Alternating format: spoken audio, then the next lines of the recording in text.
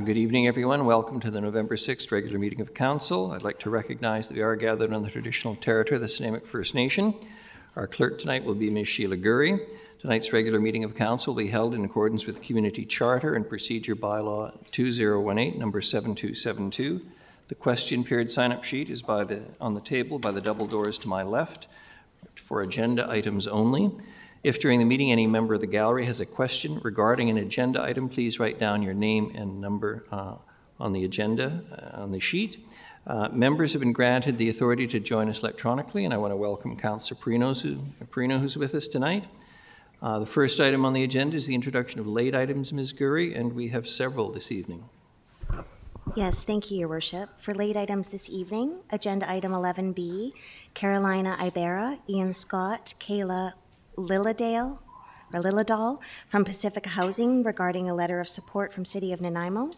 So we're adding their correspondence as well, and that's agenda item 11B. Agenda item 11C, a delegation from David Brooks, Board Chair, Tinny Lally, Development Consultant, Bolinas Housing Society regarding a letter of support. Agenda item 12A, we're adding a report titled Nanaimo Fire and Rescue Medical Incident Cost Recovery. Agenda item 13, bylaws, add the following bylaws: Zoning Amendment Bylaw 2023, number 4500.209, and Highway Closure and Dedication Removal Bylaw 2023, number 7364, as well as a request that's not noted on your annotated from Woodgrove Senior Citizens Housing Society, seeking a letter of support from Mayor and Council for a proposed future proposal building project and we'll add that, Your Worship, under item 15A, other business. Thank you very much. Motion for adoption of the agenda is amended. Moved Councillor Armstrong, seconded Councillor Eastmere. All those in favor? Any opposed? None. Motion carries. Motion for adoption of the minutes is circulated. Moved Councillor Eastmere, seconded Councillor Armstrong. All those in favor? Any opposed? None. Motion carries. The Mayor's report tonight, I have a number of things to remind everybody about. The first is a reminder that the City is seeking applications for the 2024 social planning grants. Applications are now being accepted. A total of $85,000 is available under two separate grant categories: Community Vitality Grants, $25,000, and Social Response Grants, $60,000. This was announced several weeks ago, but I would remind everyone that the deadline for submitting applications is 12 p.m. on Tuesday, November 14th, a week tomorrow. So I would encourage those organizations that are interested to apply. The work continues on the East Wellington Road and Midtown Water Supply project. The Parkway overpass will be closed to through traffic for several weeks as the project has to extend into November. Originally, it had hoped that it would be completed in October, but the East Wellington section of the Midtown Water Supply project has seen challenges and delays due to a significant amount of hard rock below the road surface where the new pipeline will be installed. So the timeline for this section has now been extended into December. So everyone try and observe the usual courtesies and please pay attention so that we can ensure that everyone working on the project is safe and the project can be completed as quickly as possible. The City is also asking for nominations for the 2024 Cultural Awards. The nominations are open with a deadline of January 28th, 2024. There are three categories: Excellence in Culture, Honor in Culture, and Emerging Cultural Leader, someone under 30 years of age. You can visit the Culture Awards page at www.nanaimo.ca. And again, January 28th, midnight 2024 is the close of nominations. Happy to also point out that we have a new temporary art project that follows the dynamic changes of the Millstone River. Curtis Grauer's temporary art project, Millstone, unveiled in Bowen Park. Visitors will be able to immerse themselves in a new temporary public art project revolving around the Millstone. Parks, Recreation and Culture recently unveiled local artist Curtis Grauer's temporary art project. It's an interactive media project. It consists of 6 films accessed using personal devices and QR codes that can be found on signs located throughout the park, strategically placed following the path of the river. Millstone can also be accessed online at https //millstonefilm.ca, where visitors can find an interactive map illustrating sign locations. In addition, an artist talk with Mr. Grauer discussing the Millstone project will take place on Saturday, December the 2nd at 2 p.m. at the Black Rabbit Kitchen in the Attic as part of Nanaimo Art Walk 2023. The city is also seeking feedback on accessibility and inclusion. We're inviting residents on matters related to accessibility and inclusion to submit their comments. The online form can be found on the city website. Individuals who may need assistance accessing the form are welcome to submit their feedback over the phone by calling 250-755-4460, extension 4547. And again, more information can be found on the city website. Very pleased to announce, in conjunction with the Regional District Nanaimo, that the city and the Regional District have been awarded a grant to support a Woodgrove area complete community. The City of Nanaimo, in partnership with the Regional District, have been awarded a $200,000 Complete Communities grant to fund an assessment in support of the Woodgrove area becoming a complete community. The funding is provided by the BC Ministry of Housing and administered by the Union of BC Municipalities to support local governments in the creation of more complete communities. A complete community is one that provides a diversity of housing and a wide range of employment opportunities, amenities, and transportation services. Pursuant to our city plan, Nanaimo Reimagined, that identified Woodgrove Urban Centre as one of the 7 urban centres envisioned to become complete communities and where the majority of the city's future growth will be focused. That concludes my report. We have a rise and report, Ms. Gurry, from the in-camera council meeting on October the 16th. And at that time, Councillor Eastmere was appointed as the member and Councillor Bruno as the alternate for a one-year term on the Design Advisory Panel. It's very interesting work. I think Councillor Eastmere is very pleased. It's a wonderful way to learn about how projects come to fruition in this community and what they look like as we take into account public views about appearance, which is incredibly important. Now we come to a very happy part of the, well, no, I have one more thing to say. I would remind everyone that Saturday, November the 11th is Remembrance Day. And many of you tonight are wearing poppies, recognizing the significance of that day and honoring those who have served this country in times of war, in times of peace, peacekeeping missions, and recognizing the many deaths that have occurred over that period of time in that nation, in this nation's history. I hope that all of you will take the time on November the 11th to pause for a minute of silence wherever you may be, whether you're at the ceremonies or not. To recognize how grateful we must all be to live in what is still a very peaceable kingdom in a peaceable part of the world, in contrast to the sad state of affairs that exist in so many parts of the world. I think particularly of the people of Ukraine fighting to maintain their very nation in the midst of a very powerful and aggressive neighbor. So as we gather and as we think about this on November the 11th, let us give thanks to those who have served and continue to serve this country. Now, on to presentations. I and Meryl Heinz, who is with the Public Works Association of BC, have some awards and some good news.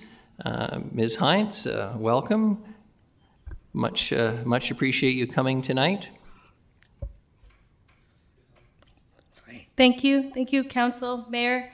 I'm so happy to be here. I'm Meryl Heinz. I'm the president of the Public Works Association of British Columbia, but I'm also the roads management specialist at the City of Nanaimo. The Public Works Association of BC represents individuals working for municipalities, utility companies, and engineering firms in every community in British Columbia and the Yukon. Its members are dedicated to improving the quality of life for its citizens. PWABC is a chapter of the American Public Works Association, and it exists to service its members by providing opportunities for mutual support, education, and professional development. PWABC has an awards program that highlights individuals and projects that go above and beyond professional duties. This year, the City of Nanaimo was awarded 3 awards at the annual Public Works Conference in Penticton. Project of the Year, Emerging Leader, and Outstanding Public Works Employee. Project of the Year is awarded to a municipality which constructs a major public works or utility project which deserves special merit because of its unique features or complexity relative to the resources of the community. The Emerging Leader recognizes and encourages young leaders within the public works sector in British Columbia. This award acknowledges the efforts and contributions to young leaders within their organizations and their communities. And the Outstanding Public Works Employee recognizes someone's overall value to their organization, including outstanding achievements, innovations, improvements to the community, community service, and participation in organizations. It's a special event for me tonight, as I am proud to honor the award winners as the president of the Public Works Association. But I am also truly humbled to be able to say that I am a colleague of two outstanding employees who make a difference to the lives of the residents of Nanaimo every day. Thank you very much. I'm going to read three separate documents that outline the extensive service that relates to the employees and to the city as well.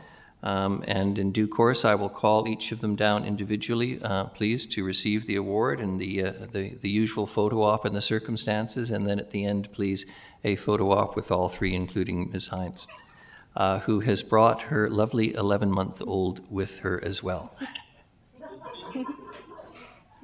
A baby to kiss, it's a politician's dream. The first is the Outstanding Public Works Employee, and that is going to be awarded to Mike Anderson, who is a supervisor of construction projects. He has nearly 20 years of experience, including 10 years leading a very highly motivated and proficient construction crew. I am told that his leadership style is characterized by openness and inclusivity, coupled with profound knowledge and practical experience, and thereby empowering his crew to excel in tackling complex tasks with competence. His approachable demeanor fosters respect and admiration within the public works community and has earned him high praise from both unionized personnel and management, as well as positive feedback from suppliers, contractors, and very importantly, the public. Beyond his role as a crew supervisor, Mike's comprehensive understanding of public works makes him a sought-after advisor, often providing valuable mentorship to employees in new positions. His unique abilities, unwavering integrity, and reliability distinguish him as an exceptional team player and leader, making him stand out in the field of public works management. Why don't you just stand up so everyone can see you at least? Thank you. The next is Michael Olson, Assistant Supervisor in the Storm Drainage Unit, who is the Emerging Leader of the Year. He joined the Public Works Department almost 20 years ago and has gone on a progressive journey from laborer to assistant supervisor of drainage while demonstrating a thirst for knowledge and always looking to increase his skills while also mentoring others. He has a gift with the public, turning negative interactions into positive ones, a lesson all politicians could take, by clearly listening to their concerns and explaining the work he and his team are doing to help solve their problems. Public Works Week celebrations would not have been the same without him, as his enthusiasm for public works rubs off on the local school children, gaining him many thank you letters. For those of you who have swam off the beaches of Nanaimo, you have Mike and his team to thank, as part of their work on the beach water sampling team is to keep people informed and safe. His passion for sharing knowledge extends past the office into the community, however, where he can be found volunteering as a hockey, power skating, and baseball coach. Now, he's a fairly modest guy, so I'm going to embarrass him only a little bit by saying this. He's also, and was the pride of Nanaimo, being the captain, all-star, and champion of our Nanaimo Clippers team, and was with the organization from 2002 to 2005, leading his team to the Hockey League Championship. Referred to as a great ambassador for the game in our city, he later returned to the organization as an assistant coach and assistant general manager. And his volunteer work in the city and the fact that he has chosen public service his career is consistent with that commitment to public service. And he is here with his whole family tonight. And finally, the project of the year. Sometimes the underground servicing projects that are engaged in can be finished off in a lovely way so that people think we spend a lot of money building a trail, when in fact we've accomplished a wonderful underground project and topped it with a trail. The Bowen Park upgrade, Bowen Park spanning 36 hectares, underwent significant upgrades including utility and trailway improvements. The Millstone Trunk Sewer, servicing 40% of Nanaimo, required upsizing due to the rapid growth of the city, something we are all very conscious of. The upgrade involved 925 meters of sanitary trunk sewer, which had to be increased from 600 millimeters to 900 millimeters in diameter, widening of the path, and installation of pedestrian lighting. Seismic design considerations were crucial, especially on the steep slopes, and if those of you who've been in Bowen Park, you know whereof I speak. The project was completed under budget at $3,573,881, thanks to both careful monitoring and collaboration with the contractors. Construction by Milestone Equipment Contracting was completed without any safety incidents and innovative methods, and minimized the environmental impact, working in one of the most sensitive and publicly accessible and noticeable areas of our community.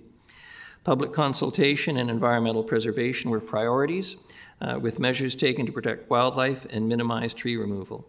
The project resulted in a popular and resilient trailway, but it also, doubling its use post-construction, but provided enhanced sewer capacity for Nanaimo's future, a very crucial function of our Public Works Department. So it's not inappropriate, I think, to suggest a round of applause for the winners tonight, even though we're supposed to be so decorous here in Council.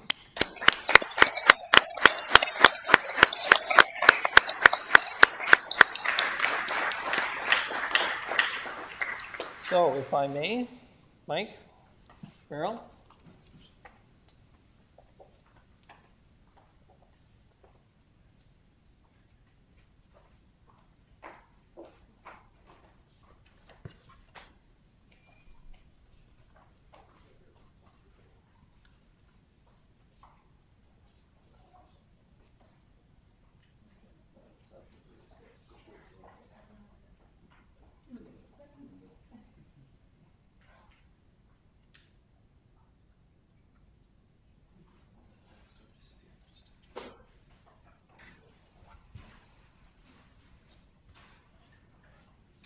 Michael.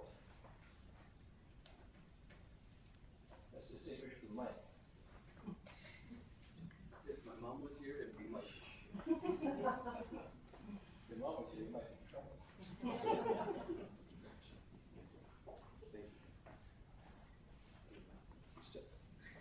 I'll go with you. There we go.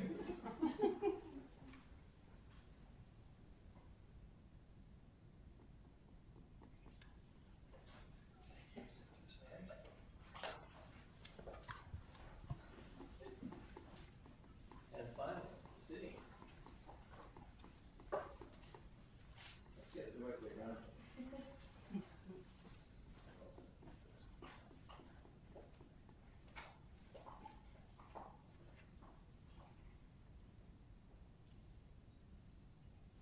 All right, should we gather in? Everybody hold their awards. We'll read the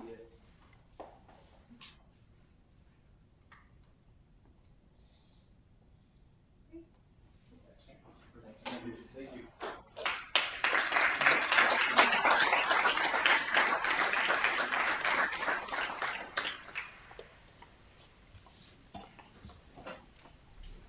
Nothing more fun than a happy event and rewarding people who work hard for their community. And the baby was just too perfect for words. We have committee minutes there for receipt, no motion required. We have a motion for adoption of the, I'd call for a motion for adoption of the consent items, but we want 10C dealt with separately. So this is 10A and 10B. Moved, Councillor Armstrong, seconded Councillor Eastmere. All those in favor? Any opposed? None. Motion carries. And then the separately addressed consent items, Ms. Gurry, staff has requested that we separate it into two separate motions. Yes, Your Worship. If the motion that is at the end there that says that council direct staff to allocate the Growing Communities Fund monies to the following projects as part of the 2024 to 2028 financial plan, but above it, that motion needs to be considered as well, and that is a change for the Commercial Street Design Project to be moved from the 2024 budget to the 2023 financial plan and amend that financial plan so that the work can start this year and not wait until next year. So if the whole motion is moved and seconded, and if there's any discussion, I believe Ms. Mercer is here and she could help answer any questions that you might have, but that is the recommendation. Thank you very much. Councillor Armstrong moves the recommended motion. Seconded. Councillor Eastmere. Discussion, anyone? Not seeing any. All those in favor? Any opposed? Motion carries. Councillor Brown opposed. Thank you. Motion carries. The next, we have delegations unrelated to agenda items, 3 in a row. Everyone's entitled to 5 minutes. When you get down to 1 minute, I will let you know. And I would ask firstly, Michael Basili. I hope I pronounced it correctly or close enough. Basili. Somebody's going to tell me. Strong Towns Nanaimo. Good evening. Thanks for coming. Thanks for having us. And for the slides. Perfect. Thank you. Your Worship, Council, thank you so much for your time. Really appreciate it. So my name is Michael Basili. I'm the co-founder and organizer of Strong Towns Nanaimo. Today I just want to go over kind of what our organization stands for, our goals, our core tenets, and just kind of talk a little bit about us.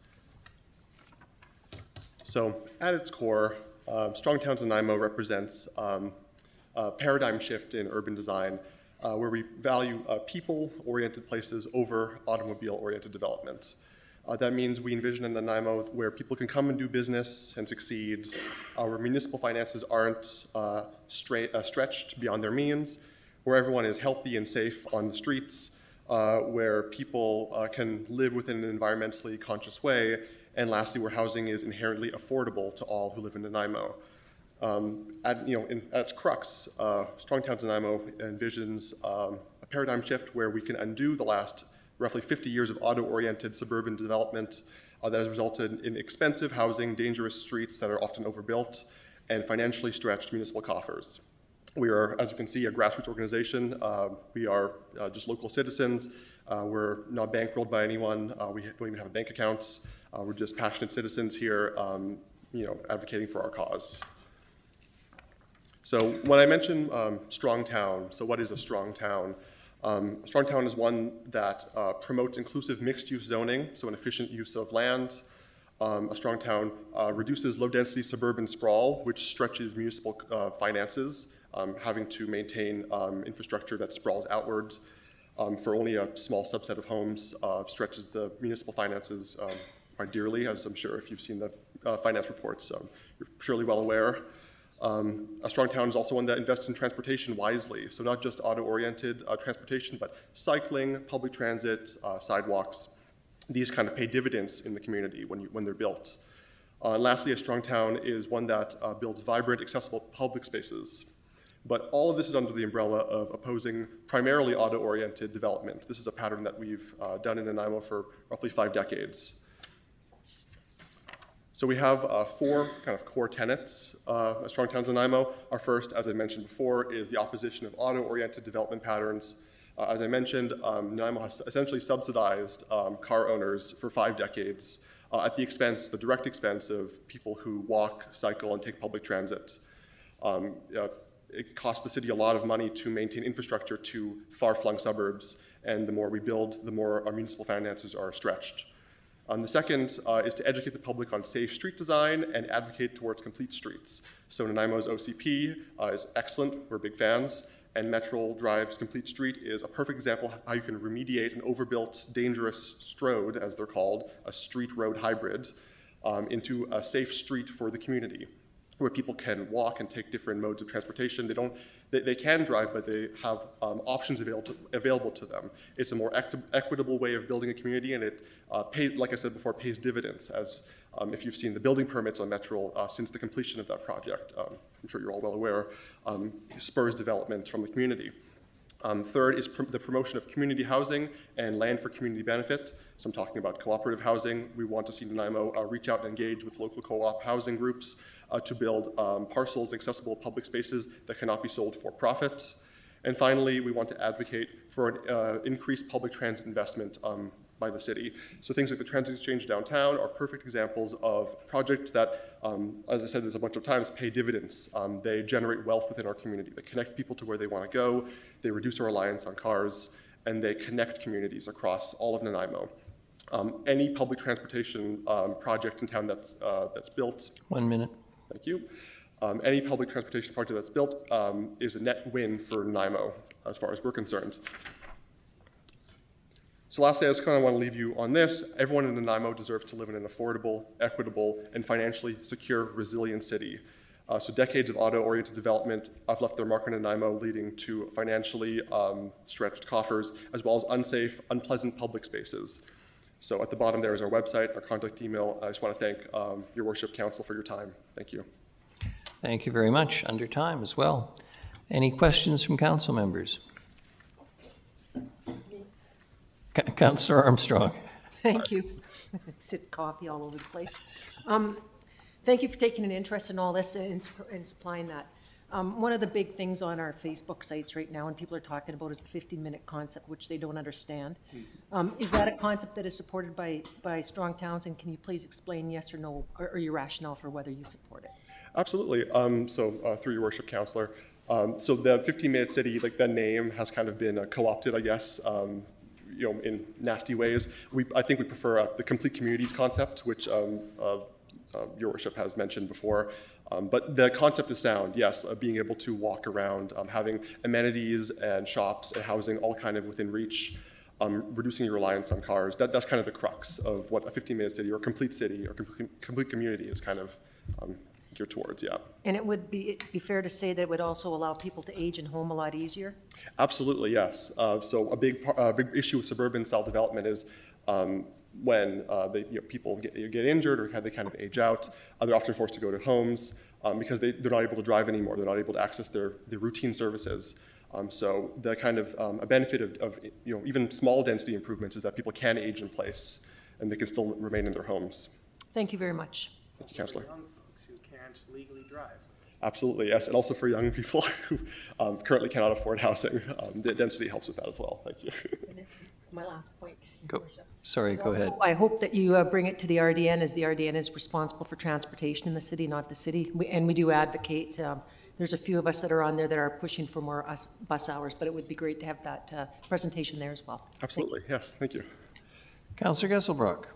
Thanks, Your Worship. Through you, thanks a lot for the presentation. And I'm just curious, what type of, are you holding things for the public, like public education opportunities and things in the future, or kind of what's the future plans for your organization? Absolutely, absolutely. Through Your Worship, Councillor, we've held a few presentations, lecture series prior to this meeting about like suburban sprawl, the financial impacts, the benefits of density, and we have more of those down the pipeline as well. And on our website, we routinely publish articles related to topics such as these. So we do try to engage with the community at that level to kind of educate the public. And we appear at like urbanist events.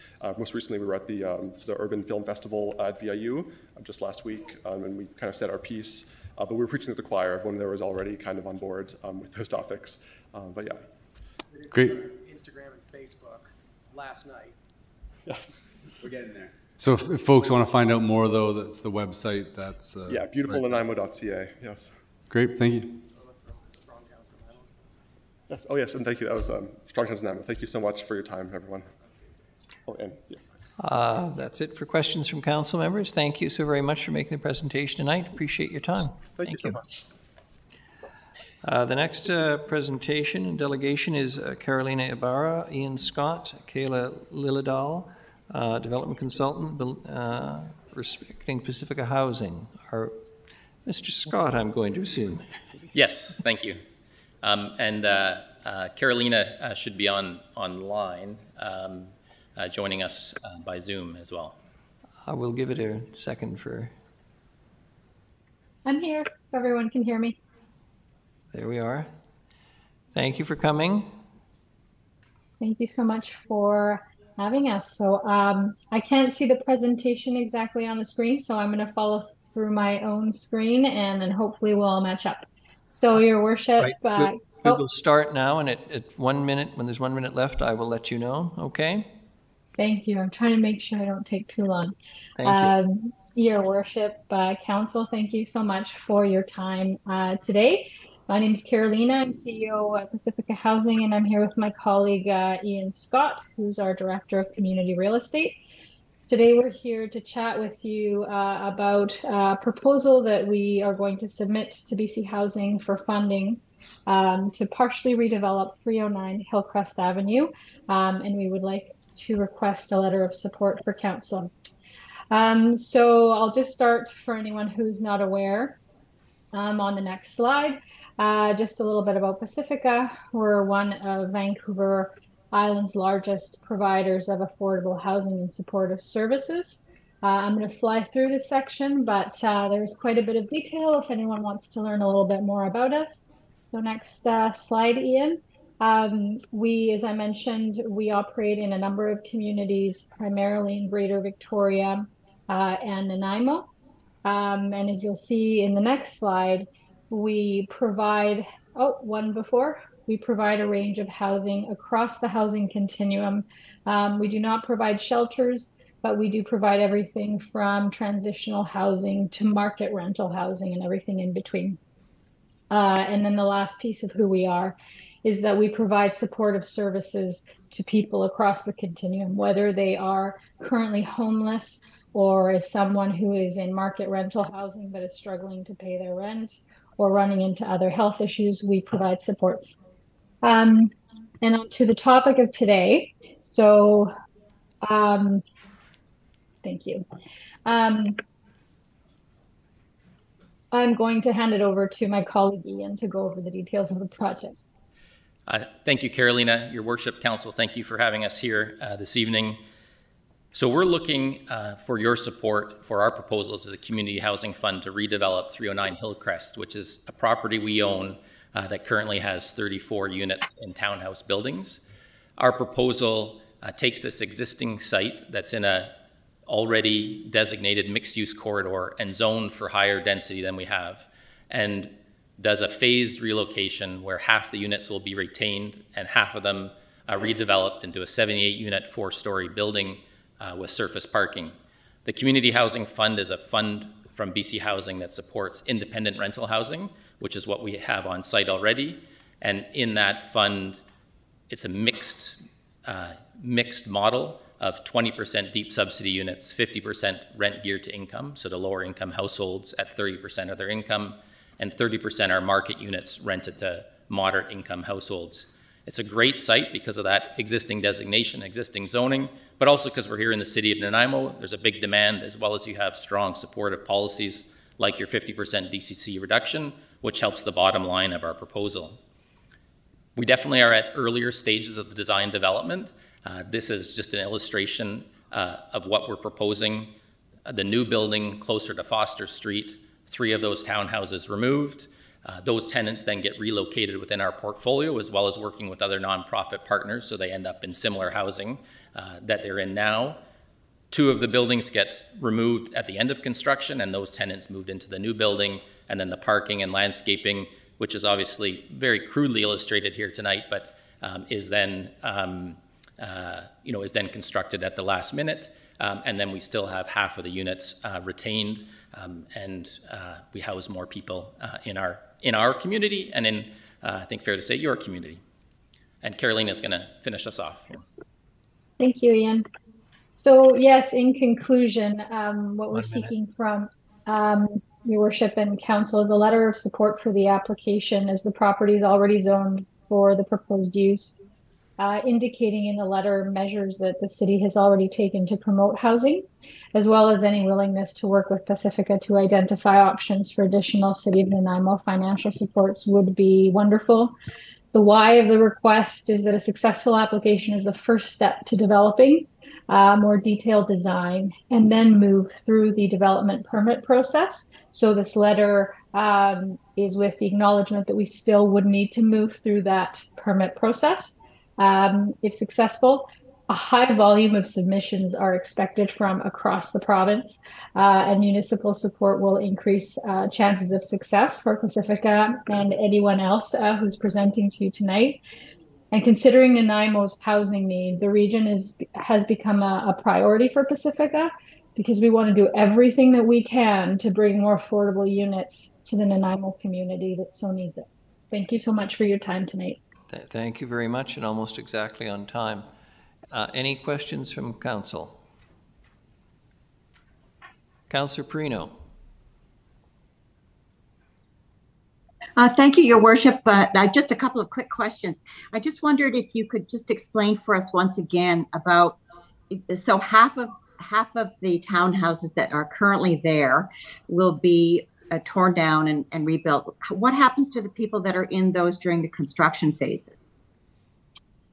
I will defer to my colleague Ian for detail, but in summary, it's a phased relocation to minimize impact, but Ian can provide more detail. Yeah, so part of that started today, a letter to our tenants, letting them know that we're thinking of this, and as we get closer to construction, we then work with the tenants in the existing units to understand what their housing needs are. We look at what they're currently paying, and then we work to relocate them for within a period of about 8 months in advance of construction into other units within our portfolio. We have 4 different independent housing sites across Nanaimo, as well as working with some of the other folks in the room, like the Bolinas Housing Society and others, so that by the time we get to construction, the people impacted are moved to new housing. And then some of the people stay during construction, and some of them get moved then at the end of construction into the new building. So it's really working with tenants to try to accommodate that move process into new suitable accommodation if their units are going to be torn down. Oh, I appreciate that. Thank you so much. And one more question, if I might, Your Worship. I'm just wondering, who is the one who evaluates? Is it Pacifica that does the evaluation of whether or not a tenant, what their affordability is, or like, how does that, is that done by BC Housing or is it done by Pacifica? I'm just wondering how that works. That's an excellent question. So that is something that Pacifica assesses, and there are certain developments or other existing projects that have subsidies from BC Housing and have certain income requirements. And so we would first measure or evaluate the income of the resident, which we do every year at the site anyway, because it's a subsidized site, and then find another subsidized location for them. If some people have, families where their children are older and moving out, then we evaluate their income differently and try to find something suitable for them at that point. So we do have a mix of market and subsidized housing. I suspect most of the residents at Pacific Court will require subsidized housing, and that's what we will be seeking for them. Thank you so much. Thank you, Your Worship. Thank you, Councillor Perino. Any other questions? Not seeing any. Let me just, on behalf of Council, express our thanks for the presentation, but also for your interest in increasing the desperately needed supply of affordable housing in our community. As much as I will say tonight at this point, thank you so much. Thank you. Thank you. The next is David Brooks, Board Chair, and Tinny Lally, Development Consultant from the Bolinas Housing Society. Gentlemen, thank you for coming. 5 minutes. I'll let you know when you've got a minute left. Thank you, Your Worship. David Brooks, I'm Chair of the Bolinas Housing Society, and with me is Mr. Lally, our Design Consultant. We're here tonight to ask for 2 letters of support for the city for 2 projects that we're pursuing currently. As the previous speakers, we're putting in a request with BC Housing for funds. The call for funding, or the proposals have to be in before the end of this month. So we're looking for letters of support on fairly short notice. One is with respect to what we call our trackside property, which is on Prudhoe Street, just one off of Comox Road, right behind the property we own at 610 Comox. We're looking to replace those rental units with more substantial development. And we just want a letter of support from the city for that. The second one is more involved. That's with respect to the Buttertubs property. I'm sure council's familiar with the 10 Buttertubs building that we opened last year with 154 units for seniors housing. We also own the property across the street at 11 Buttertubs and 15 Buttertubs, and we're looking to develop those in the near future, specifically 11 Buttertubs to start. 15 Buttertubs will be further into the future.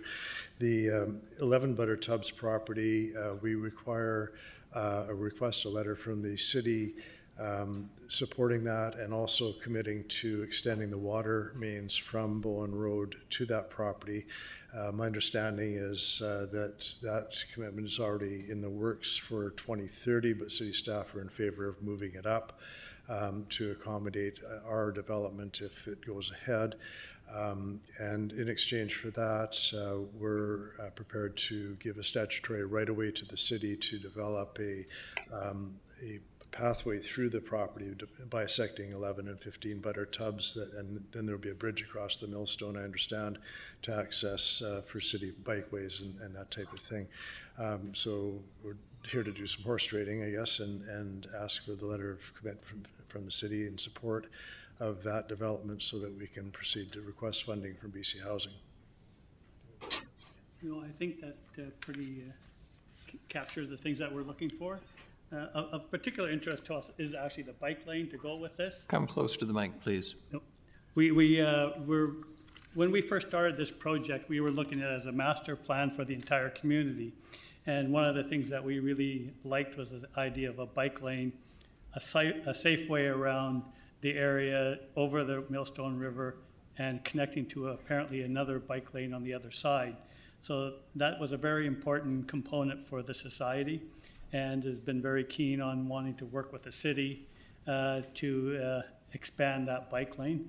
And it would be over an existing, there's a sanitary main that the city has underneath that roadway right now. We would extend the right-of-way to the top so people could cross over it. In addition, there would have to be a bit of a right-of-way over a portion of the river, as portion of the river actually belongs to 11 and 15 Buttertubs. So not would it just not go down between the two, but it would actually have to go in front of 11 and across the waterway. So that's what we're looking for as kind of a community contribution. The only thing I would add to that, Your Worship, is that we would need unfettered access to the right-of-way during construction of both development sites when we go ahead with them. Yeah. Thank you very much, gentlemen. You've got a minute left, but we've got some questions already. Councillor Armstrong, please. Thank you. When the last phase went in, my phone lit up by a lot of seniors that were really concerned because their rents went up. So you've got here that 20% will stay at the subsidy rental, 50 be geared to income, and then the other 30. Is there a guarantee that that will happen? Yes, it has to. The BC Housing grants and mortgages that we obtain dictate the specific amounts for the specific percentages and rents that we're allowed to charge. And then would that apply to those that are already there first, and then you would look at new residents coming in? Yes, yes, of course. And in any displaced residents, we have the ability through our portfolio to relocate them during construction. Thank you, and thank you for the bike lane. That's the type of bike lanes I like to see when they're totally removed from traffic and you can move throughout the city. Thank you. Thank you very much. Any other questions? Not seeing any. Gentlemen, thank you very much for the presentation tonight. Appreciate your time and the work of the Housing Society. Thank you. Sorry, Councillor Brown? Just had a question, Your Worship. We do have the new business portion under our agenda, but I just saw 2 agencies with 3 projects requesting letters of support, and I'm just, would that be the appropriate time, or would you? I think under new business, okay. Yes. Thank you.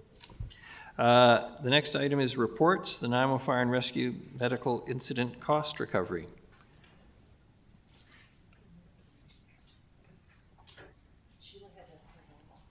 Your Worship, I was just going to suggest either dealing with it arising from delegations or waiting until other business after you hear from the third. I think there's yet another request under other business that we've added as late item. So dealing with it under other business is fine as well. Thank you. Okay. Chief Doyle, good evening. The floor is yours. Good evening, Your Worship. Good evening, Council. Thank you for having me here tonight to speak to you about this issue. Just to start off with, in terms of the report, NFR has been providing pre-hospital care for decades, which is not uncommon in the United States and Canada. It's quite a common model. However, it is the responsibility of the provincial government under the Emergency Health Act. Our time providing first responder services dates back officially into the early 90s, and even before, and that's coincidentally when the first responder program was formed by the province. However, we even go back farther than that to more low acuity type of calls. So, but we've been responding robustly for over the last 3 decades. And that's provided, the council has the ability to provide those services under the community charter. So in 2019, council approved enhancing our services to the emergency medical responder level. So that program is scheduled to complete in 2025. It started in 2019. We're doing it in a phased approach every year. To be clear, we don't respond to all medical calls at the current time.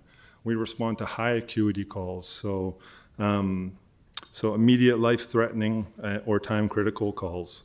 So where we do respond to low acuity calls is when BCS is delayed. So if BCS is delayed, then dispatch will dispatch us to low acuity calls. Just to give you a breakdown, in 2022, we responded to 9,872 incidents. 50% were medical and 43% were non-medical, all our other types of calls, fires, motor vehicle accidents, hazmat calls, technical rescues, and the like. In the period dating from January 1st to now, to August 31st, we had responded to 8,060 incidents. 5,388 were medical calls, and 2,672 were non-medical calls, which works out to be about 68% and 32% respectively. There has been a jump. That can pretty squarely be attributed to the illicit drug crisis. What we've seen is we're seeing a huge increase in illicit drug use calls, overdoses. So in 2017, we responded to 462, just to kind of look in the rearview mirror and work our way forward. In 2018, we responded to 458. 2019, 337. 2020, now we're kind of going, actually I should add that in 2018, there were some changes to the critical response model in the province that also resulted in us, all fire departments across BC going to less incidents, medical incidents. So you do see a little bit of a drop between 2018, they were implemented about halfway through the year, and then moving on to 2019, we went to 337. 2020, we're moving into COVID, so we have the critical response model and COVID simultaneously impacting the types of calls we're going to in terms of overdoses, so we went down to 271. In 2021, emerging from COVID, and there's obviously other factors in this, but we responded to 507 overdoses. In 2022, there's an increase to 672, and just this year, I just checked today, just to give you an updated number from the report, we're up to 1,500 overdoses. That was as of today at approximately 4 o'clock. So in terms of medical calls increasing, the increase in our medical calls is a large chunk of that is due to the illicit drug crisis. So if at the current pace, in terms of incidents, last year, if we responded to 9,872, in total this year, we should finish the year somewhere just around 12,000 incidents. So, and if you're looking at our calls in terms of the jump from 672 in overdoses to 1,500 already this year, you know, that's a big chunk of the increase of our calls. So just moving on here a little bit further. In terms of what we talked about earlier, high acuity and low acuity incidents, low acuity incidents in 2022 made up 792 incidents. In terms of cost to respond to low acuity incidents based on that number, we worked with finance and came up with, because we talked about all the costs to respond. So we've tallied that in a way that it's wages, first responders, supplies, and fuel for the vehicles to get to and from the incidents, wear and tear on the vehicles, maintenance and fuel. For low acuity incidents, not including wages in 2022, so that's the 792 incidents, that would have been well, it would have been $21,354. If we include wages, that figure goes up to just over $80,000. In terms of the total cost to respond to medical calls, all the medical calls that NFR responds to in 2022, that cost would be about $591,954, including wages. Excluding wages, $153,927. You may ask why I'm including wages and excluding wages. The reason is that the fire department exists for a number of reasons. At the moment, we do medical calls, we do hazmat calls, we do fires, we do wildfires, we do technical rescue, motor vehicle accidents, assistance calls. Basically, if there's an emergency in the community, the fire department responds to that. So the way that medical incidents in the past have been viewed is that because the fire department exists to respond to all those hazards, by adding the medical calls, it's almost on a value-added basis, that you have a fire department that exists for all other hazards, and this strengthens public safety by responding to medical calls. I think well, I don't think, it's a very common model across North America and Canada. So it's a way to strengthen public safety with the resources we have in our community. I think when we think of looking through the front windshield and into the future, we're anticipating our calls continue to grow with the community growing. And I would have to unfortunately say that with the illicit drug crisis, it doesn't seem to be, at least by our numbers, slowing. I would anticipate community growth and the illicit drug crisis, amongst other factors, to continue to drive our calls upwards in the future. At the moment in the province, there's no real mechanism to bill back the province for the cost of medical calls for fire departments.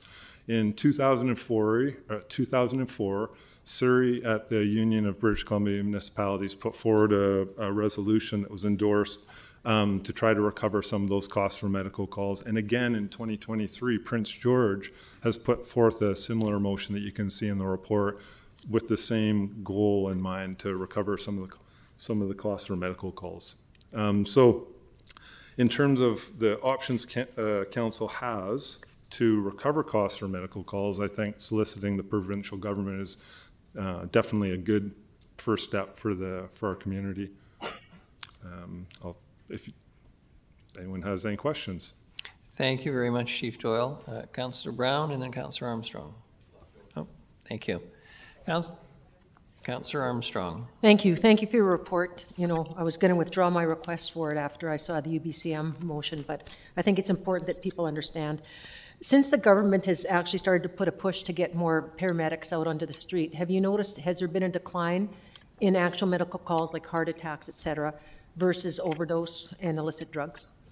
A decline in through your worship, to Councillor Armstrong? Yeah, like a decline where you're going to like broken legs, heart attacks, et cetera, with the increased paramedics? Because my understanding is we're very short on paramedics, and then the government had, there's been an influx of more. Has that made a difference in the type of calls that you're going to, where you're spending more time on illicit drug overdose?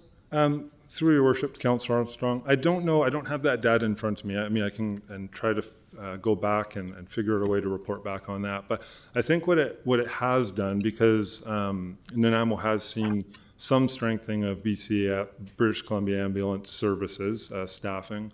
I think what it does is that in Nanaimo, we're not experiencing some of the really long delays in terms of being on scene without BCAS. So, and why that's important is because the fire department doesn't transport patients to the hospital, and once we make patient contact, we can't leave the patient. So, if there's not enough BC ambulance resources in the community, when we go to a call, if they can't respond in a timely manner, it means we're tied up tending to a patient, waiting for them to come take the patient and transport them. So, as compared to where we saw that in the heat dome and we saw it afterwards. And I do know some departments that have completely turned off low acuity incidents so that they're not tied up at those low acuity calls.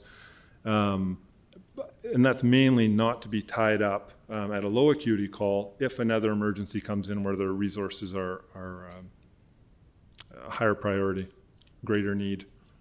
And just one follow-up. I believe, and you can correct me if I'm wrong, but I think it's Winnipeg is now looking at a model of a combined fire department with paramedics. Would that be more beneficial? And then they also have like the vehicle that will transport because they are as trained paramedics. Through your worship, Councillor Armstrong, I would have to take that away Not a problem. and put more consideration to it. Thank you so much for the report. I really appreciate it. Thank you. Councillor Perino, please. Thank you, Your Worship, and through you, a couple of questions for Chief Doyle. And just want to say, first of all, excellent report, of course, and the work you do, it just can't be understated how important it is. So my first question is, from 2022, you had 672 medical calls. I believe that's the term you used. And then in 2023, right up until today, you're at 1,500. I'm wondering if you would happen to know, Chief Doyle, how many patients that is, because my understanding is that you do see patients, some of the same patients, a number of times. So I'm just wondering, is that 1,500 patients or is that 700 patients? Do you understand where I'm coming from? Through your worship, Councillor Perino, it's a good question, and you're correct. We do sometimes respond to the same patient, even sometimes twice in one day. It's not all the time, but it's definitely not necessarily uncommon. I don't have that data in front of me, Councillor Perino, in terms of how many of the 1,500 overdoses so far. And remember, I know, just to be clear, that's 1,500 overdoses in 2023 so far versus 672 overdoses. I don't have the numbers on how many of those are the same person in front of me. So. Well, and the reason that I asked the question is, we met with the Minister of Addictions, and when you see numbers this high and you see that they possibly might be not 1,500 people, but some people having multiple incidences, you realize more than ever before, these people really do need to have some medical intervention and some major help. Anyway, my second question, thank you, Your Worship, is, can you tell me how are your firefighters and your responders, doing? What, considering what they're witnessing on a daily basis, can you talk to us about the emotional impact on your staff and what you're going through a little bit? I just want the public to understand what you go through. Certainly, through your worship, Councillor Perino. The impact on first responders, paramedics, firefighters, police, bylaws, community safety, I think is extremely significant. The BC Municipality of Safety has been doing some analysis on firefighters, and firefighters out of the population they study, and I have to note that in that population they don't have police and ambulance in it, but in the population that they study for municipalities, that firefighters, the mental health claims are making up, I believe, I don't have the numbers in front of me, but I believe they're approximately 65%. And I believe the average cost of that group that they studied exceeded $200,000. So yeah, the cost for stress-related injuries for firefighters, certainly in BC, is significant. And you're right, we do experience it with our staff, and we're running a number of programs to support the staff between our staff, our management team, working collaboratively with the union. We have critical incident stress team debriefings. We have counselors. We've enhanced our benefits in psychological. So we're really looking at a holistic approach, physical fitness, everything. Just trying to create a good work environment so that people feel supported when they are at work doing this really challenging work. Well, I just want to say thank you so much. You're an inspiration, and we couldn't do without you in the city. So thank you so much for everything that you do. Thank you, Your Worship. Thank you, Councillor Perino. Councillor Thorpe, please. Thank you very much, Your Worship. I have two quick questions through you, if I may, to the Chief. Thanks, Chief Doyle. It's a discouraging report, but valuable information. My first question is, with this trend that you have pointed out, the alarming increase in overdose incidents, and I'm wondering about your staff's ability to respond to this increasing number of calls that eventually is going to, I think, impede potentially your ability to respond to other emergencies that come in, because I know it's a very busy job at the best of times or the worst of times.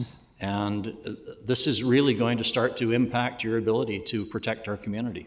Could you just comment on that? Certainly. Through Your Worship, Councillor Thorpe, thanks for the question. Yes, so in our master plan, now it's trailing data and it doesn't include 21, 22, or 23. You may ask why the data I included was the most recent years. It's because they are the largest years, and it's where the trend appears to be going. So like in 2017, we were just over 9,000 total incidents, and then in 2018, because of the critical response model, we dropped a little bit to just approximately 8,000, then 7,000 in 2019, and then through COVID, it dropped, and then it starts to pick up again in 21, 22, 23, kind of. So that's why, first off, that's why the most recent data, because it encapsulates the current situation. So the data I'm about to tell you is from our master plan that has some of those leaner years. But in those years, our concurrent calls, so the time that we respond to concurrent calls, now that doesn't mean necessarily an overdose in a fire, or an overdose in an MBI, or an overdose in a technical rescue or hazmat call. It's just two calls occurring at the same time, is about 20% of the time. So, and we are working to update our master plan, so we'll have better data, moving forward with these numbers coming in. But so yeah, about 20% of the time we're doing concurrent calls. Now, where that comes into an impact, especially when we had 4 engines staffed before council approved the master plan, hiring staffing up the new engine, which we just did, and then staffing up another engine for next year. Is that when we go to so when we're thinking of responding to fire calls, NFPA 1710 provides a model to do that. It's the best practices. It's based on the best practices, science, evidence, all those kinds, the fire growth, and that calls for with a ladder truck. If we say that all these, because there is a caveat, if it doesn't have a ladder truck, then it's 16. But with the ladder truck, it calls for 17 people there at low. So that would be a single family home on fire. It takes approximately 17 people, it takes 17 people. That's what they recommend in 1710. So when we only had 16 people on 4 engines, and we had 2 engines tied up at lower acuity incidents, it meant that we had less resources available to respond to structure fires and other incidents that require more resources. And it's not just structure fires that require more resources. Hazmat calls, wildfires, which we are all, most communities are very concerned about, and technical rescue calls. All those calls you can't do them with a single engine generally. So yeah, it is a concern when we're at stuck or when we've responded to, when we're on an incident, because remember, we can't break person contact, and then another big incident comes in. So that is a concern. But with our master plan, we have strengthened our ability to respond to concurrent calls. So when we have 5 engines on right now, if they are stuck, if one engine's stuck at the call, then we do have 4 engines still left to respond. And likewise, when we staff up again in 2025 to manage all call types and concurrent calls, that will strengthen our ability to manage concurrent calls. But to your point, it is definitely a concern when, as we can see this trend growing with, illicit drug overdoses. So, and when we look at our calls going from approximately 10,000 to 12,000, and it's looking like over 1,000 of those calls. So if we grow by 2,000 calls, and over 1,000 of them are going to be in overdoses alone. So it's definitely a concern. Thank you. And I should add, people ask the fire department in terms of like for some of the more granular data. I just like to remind everyone that when we respond to calls, we're at the call to help someone in a life safety issue. So some of the granular data, the best place to find that's in the healthcare system, because we get them, our job is to get them stabilized in the ambulance with the crews and on the way to the hospital, where they can collect more of that data, ask more questions. And so that is probably the most comprehensive area to get the data from. So, thank you, Your Worship. And if I may, my second question, Chief Doyle, through His Worship, is obviously the city appreciates very highly the work that Nanaimo Fire Rescue does. And we have, as you well know, recently approved the hiring of new firefighters and new equipment. But what we're looking for here is a change in the provincial funding model. And I'm wondering what realistically can this council do to support you in that request, acknowledging that 2 resolutions have already gone forward to UBCM, as you've pointed out, with no response. Do we just keep trying that? Are there other options? What can we do to show our support for what your obvious need is? Through your worship to Councillor Thorpe, I think we could prepare another resolution for UBCM next year. I think we could, I know with some other city objectives that we're going through right now, that we're writing letters to the province to solicit support. In terms of what local governments are able to do, I think those are the 2 most common approaches. So to solicit support for a funding model, support fire departments in general, not just Nanaimo Fire Rescue, fire departments in BC for support.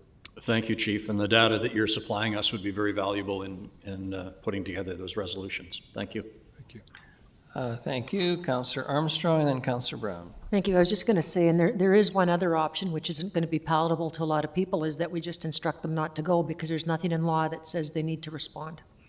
That's an option that other communities are looking at right now. So, but is that not true, Chief? There's nothing that says you must respond to medical calls. Through your worship to Councillor Armstrong, Councillor Armstrong's correct. It is a provincial responsibility, clearly. In the Emergency Health Services Act, I think it's under Section 5, or I think it's under Section 5 anyways, I have it here.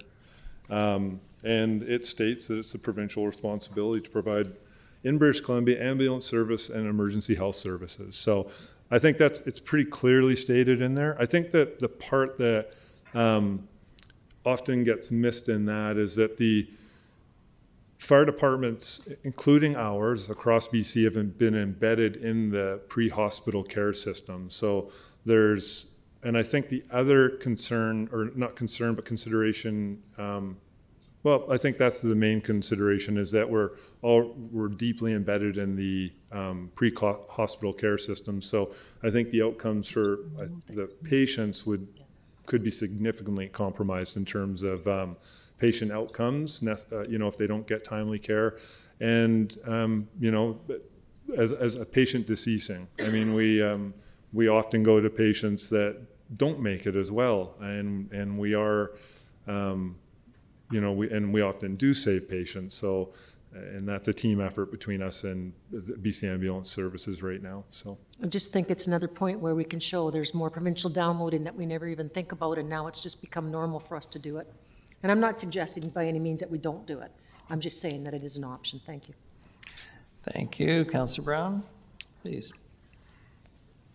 Thank you, Your Worship. I think interesting line of questions. It's also a bit discussion, and you know, I'm not sure it's downloading when communities opted in and the province only ever provided a base level of service. So I think there's an interesting discussion there. But the one question I do have is contextualizing advocacy, you know, in particular around the BC Fire Service. Would this be the best thing to be advocating for?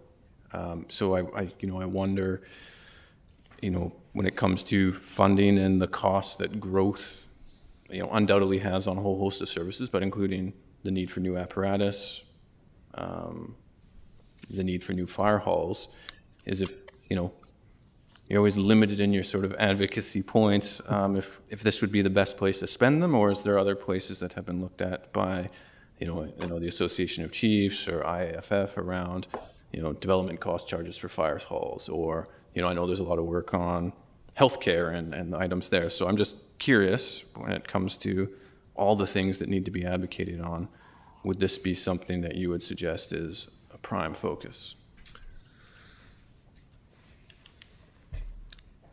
Through Your Worship, to Councillor Brown. Yeah, I mean, that's a complex question. I think clearly one area of focus that probably would have maybe a greater impact would be the wildfires. I mean, we see across the province the devastating impacts year in and year out for wildfires, staffing. So I think there's some work to do there, and we see it year over year. It seems like you know, whether you believe in, you know, with the climate is changing, and it seems like our summers are changing as a result of that, and we're having longer, more intense fire seasons. So I think that's an area of advocacy, you know, that's important. But in terms of like the medical incident, it all depends how you break it down. I mean, when you're looking at the cost for service, when you look in the report, it's if we turned off all our medical calls, that would have, you know, that's approximately just over $150,000 in wages, $150,000 in medical first responder supplies, fuel, and the like. Now, so is there greater areas that we could advocate for that would save us more than $153,000 if we turned off all our medical calls? I think there certainly is. Or it depends on if the funding model included wages in that. So, because if we look at that, so if the new funding model included the cost of wages, we have data that shows us the amount of time we spend on these incidents, and in our case, in this report for that year, 2022, is about 12 minutes, just over 12 minutes. So if you include that cost, it's just under $600,000. So now to our community, that's a larger sum of money. So it would all depend on the provincial model. If the province created a model, what that looked like, what that framework looked like, and what they were willing to reimburse us for. So without knowing what the model the province created I don't know how much benefit there would be to the community. Thank you. Thank you very much. I'm not seeing any other questions. Chief Doyle, thank you to you, your team, for all the work you do day in, day out. We know it's challenging. Thank you. The next item is Development Variance Permit Application Number DVP 456-113 Pirates Lane. Mr. Holm, good evening, welcome. Thank you, Your Worship and Council. This is a relatively minor height variance for a property on Protection Island, Pirates Lane, and the notification for the development variance permit has been issued. It's taken place. The proposal is an addition to an existing dwelling and a height variance from 7 to 7.73 meters.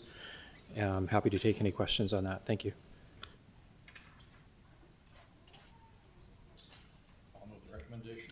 Moved by Council, pardon me, first, is anyone here wishes to speak with respect to DVP 456-113 Pirates Lane?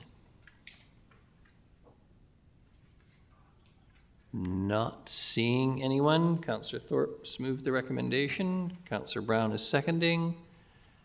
No discussion that I can see. All those in favor of the motion?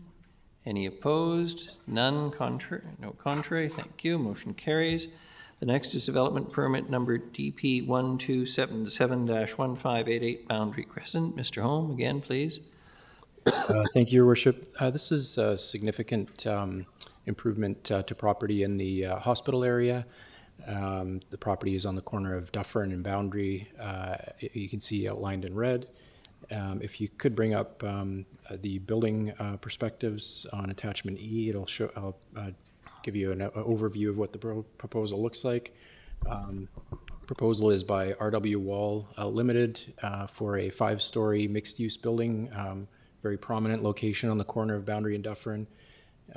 We've got 3 stories in the upper floors of one-bed units that are 12 one-bed units that are intended for use by interns, etc., from the hospital. So a great location for that, and a restaurant on the main floor and mezzanine, sort of 1- and 2-story restaurant as part of the mixed-use component. A couple of variances, minor variances to landscape buffer, and a variance to the number of loading spaces are proposed. Attachment F shows the landscape plan. It gives you a sense of how the site is being developed.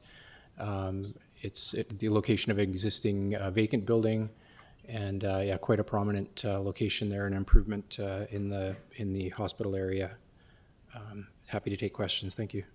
Thank you very much. Not seeing Councillor Perino. Sorry, Your Worship. Just a question. I want to say, first of all, I think this is fantastic. That area I know very well, and it's the buildings that are currently there are very tired. So this is a real thrill to see this. So I'm wondering about the parking situation, what is happening here, and because you talked about. I'm just wondering if you could go through that, because there is a paragraph about it, but I'm just wondering if you could explain it a bit more. Sure, thank you, through Your Worship. Great question. I'm not sure how much of the detail you'd like me to get into, but I'm happy to cover that. So parking obviously is limited on the site, but there is an adjacent building. I'm trying to remember the address of an adjacent property that is actually a mixed-use medical office, some retail in the lower floor where the Drip Coffee and a pharmacy are. There's a significant parking structure in behind that building, and part of the proposal here is to secure some of that parking to complement the required parking for this development. And that's provided for, that opportunity is actually provided for within the parking bylaw. So they can secure required parking off-site, which is what they're proposing to do in the adjacent parking structure on the property next door. Okay, that's great. Thank you so much. I appreciate that, because that is there is a lot of parking in the building there. So I just wasn't sure exactly if that was going to be part of the plan. And will this be a phased-in approach should this go forward tonight? I'm sorry, the building of it will be a phased-in project, because there's considerable office space and a lab and that kind of thing that will be affected. Yeah, through Your Worship. So this, the intention here is to just develop on the corner. The existing vacant building there would be demolished and redeveloped in this 5-story form. The existing offices to the in the gray, I guess, on the screen overhead would remain. There's still additional development potential on the property, but this is the first phase of redevelopment for sure. Thrilled to see it. Thank you so much, Your Worship. I'll certainly be supporting this. Thank you. Thank you. If someone will move the motion, we can support it. Moved Councillor Armstrong, seconded Councillor Eastmere. Any discussion, Councillor? Anybody speak to it? No. This is Boundary Crescent.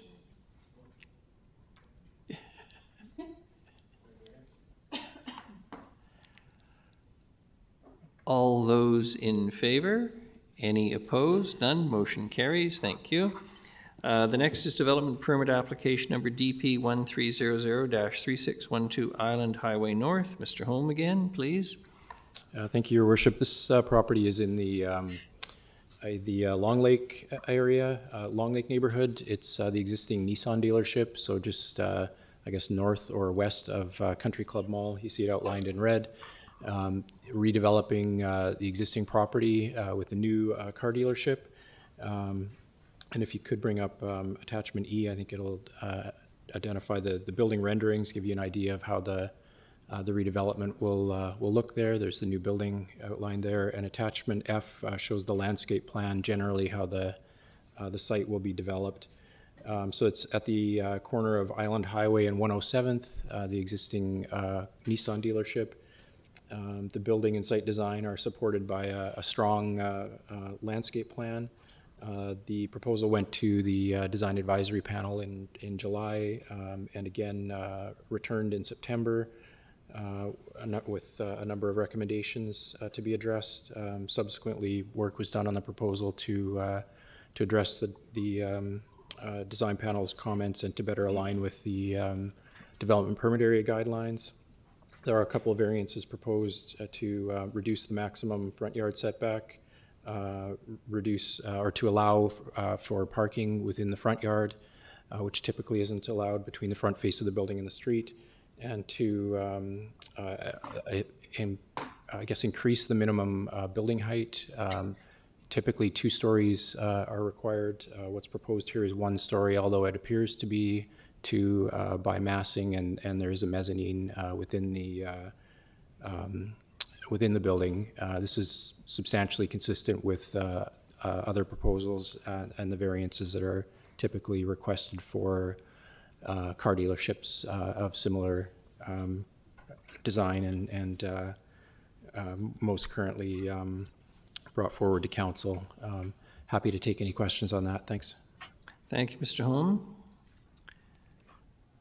Not seeing any questions for Mr. Holm. Someone care to move the recommended motion? Moved Councillor Armstrong, seconded Councillor Eastmere. No, actually, sorry, Councillor actually did have a question. Yeah. Through you to staff, thank you. Just having been present at the Design Advisory Panel meetings and seeing the amount of feedback that came back, just kind of wondering if you can walk me through how it happens when the Design Advisory Panel is asked that it come back, and staff, how did they get to the decision that it largely meets the city bylaw and design guidelines? Sure, through your worship, thank you to Councillor Eastmere. Good question. So this unusually returned twice to design, well, not, applications do return twice on occasion to design panel. In this case, the design panel wanted the application to return a 3rd time. The developer requested that it proceed to council. They did make revisions to address comments of the design panel, but they wanted to proceed directly to council.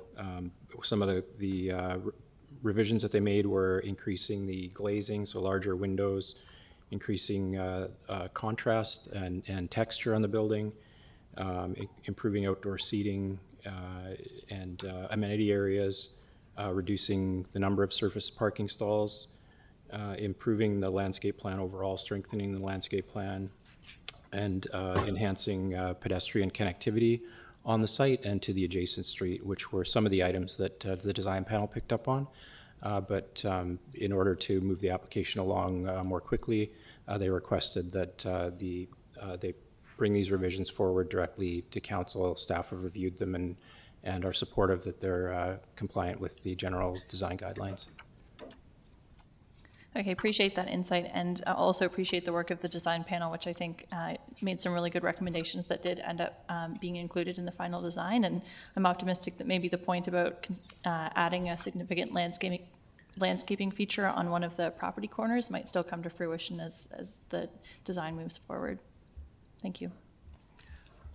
Thank you. All those in favor? Those opposed? Councillor Eastmere, motion carries. Thank you very much. The next is development permit application number DP 1305-4745 Ledgerwood Road. Mr. Holm again, please. Thank you, Your Worship. This is an application for development that council will be familiar with. It's a 120-unit apartment completed in, or it's 2 buildings, completed in 2022. Quite a steeply sloping site. A number of retaining walls were required. Upon final survey, confirmation of the retaining wall height, variances, it was identified that the walls were over height and variances were required. There are attachment D shows the landscape plan with the location of the variances, and then there's some context photos on attachment E that will help walk through. So you can see in blue there, sorry if you back up one, thank you. You can see in blue the walls in question there, and then thank you. And if you advance to the photos, you can see the walls that are mostly internal to the site are over height and require variances. Again, a steeply sloping site. It has been complete and it's occupied, and they require variances to address over height retaining walls, which include the height of the guardrail that you can see above. Thank you. Thank you. Any questions, Mr. Holm? Not seeing anyone. Someone care to move the motion? Moved Councillor Armstrong, seconded Councillor Brown. Any discussion? Not seeing any. All those in favor? Any opposed? None. Motion carries. Thank you. The next is rezoning application RA 843-2265 Ashley Road. Mr. Holm. Thank you, Your Worship. Relatively minor rezoning application. This is on Ashley Road between Twiggly Wiggly and Dawkins Lane. The existing property has a dwelling unit off to the east side of the property, and looking to rezone the portion to the west of that for duplex. So the idea is to rezone to support a duplex in conjunction with a subdivision. Pretty straightforward application. There's a concept subdivision plan attached as attachment B, just to give you an idea of what's proposed. You can see the existing house sited there, and the area, it's identified as lot 42. You can see the dashed line where the future subdivision would likely occur. I'm happy to take any questions. Thank you. Thank you very much. Councillor Brown. Yeah, thank you, Worship. Through to staff, and maybe this question can't be answered, but obviously there's community amenity contributions that are secured and things are potentially secured if it advances. What happens, or do we know what happens to that kind of those in-stream applications if the zoning just generally changes? Or, you know, it's not, the zoning's not required, or rezoning isn't required on a site-specific basis, but it's in-stream. Thank you, through your worship. I believe, so Councillor Brown, you're speaking to the proposed provincial legislative changes? Yes. And the impact on this?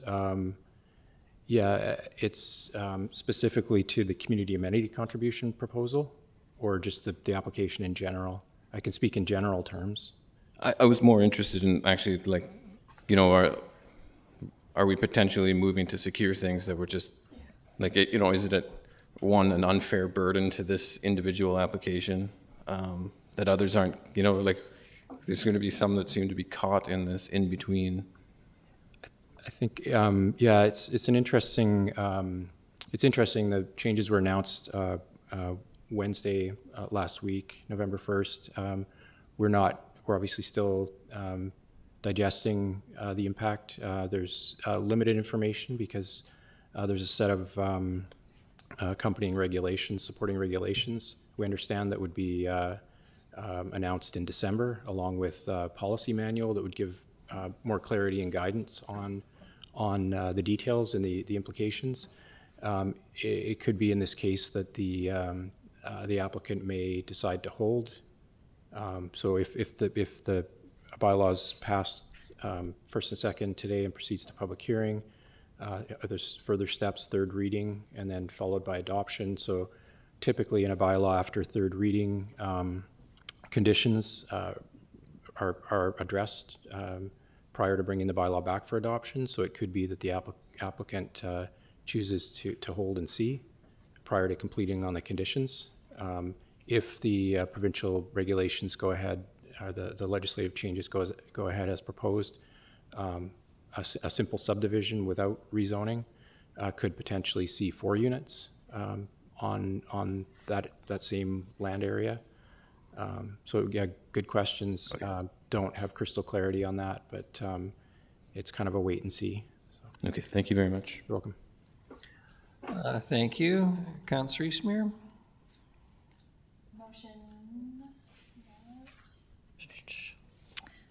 Motion that zoning amendment bylaw 2023, number 4500.217 to rezone 2265 Ashley Road from single dwelling residential R1A to duplex residential R4 pass first reading. Seconded, Councillor Armstrong. All those in favor? Any opposed? None. Councillor Eastmere? Motion that zoning amendment bylaw 2023, number 4500.217 pass second reading, and council direct staff to secure the conditions related to zoning amendment bylaw 2023, number 4500.217, as outlined in the conditions of rezoning section of the staff report dated 2023 November 6th, should council support the bylaw at third reading. Thank you. Seconded. Councillor Thorpe, any discussion? Not seeing any. All those in favor? Any opposed? None. Motion carries. Thank you. We're on to bylaws now. A, highway closure, dedication, removal of Melidio Road and a portion of Old Victoria Road bylaw 2023, number 7367. Councillor Eastmere. Motion that highway closure and dedication removal bylaw 2023, number 7367, to provide for highway closure and dedication removal of a portion of Melidio Road and a portion of Old Victoria Road adjacent to 1044 and 1048 Old Victoria Road pass third reading. Seconded, Councillor Armstrong. All those in favor? Any opposed? None. Motion carries. 13B, Harewood Centennial Turf Fields Reserve Fund bylaw 2023, number 7369. Councillor Eastmere. Motion that Harewood Centennial Turf Fields Reserve Fund bylaw 2023, number 7369, to establish a Harewood Centennial Turf Fields Reserve Fund be adopted. Seconded, Councillor Thorpe. All those in favor? Any opposed? Councillor Brown. Consistency is always good, Councillor Brown. Motion carries. 13C, zoning amendment bylaw 2023, number 4500.209. Councillor Eastmere. Motion that zoning amendment bylaw 2023, number 4500.209, to rezone 355 Nickel Street with site-specific density and height provisions within the Community Service 1 CS1 zone be adopted. Seconded, Councillor Armstrong. All those in favor? Any opposed? None. Motion carries. 13D, highway closure and dedication removal bylaw 2023, number 7364. Councillor Eastmere. Motion that highway closure and dedication removal bylaw 2023, number 7364, a bylaw to provide for highway closure and dedication removal of an unnamed laneway between 334 and 364 Halliburton Street be adopted. Seconded, Councillor Armstrong. All those in favor? Any opposed? None. Motion carries. We have no notice of motion with respect to other business, Ms. Gurry. However, there are the letters of recommendation. Councillor Brown, you wanted to speak to this, and please? Your Worship, just Gurry, before you, sorry.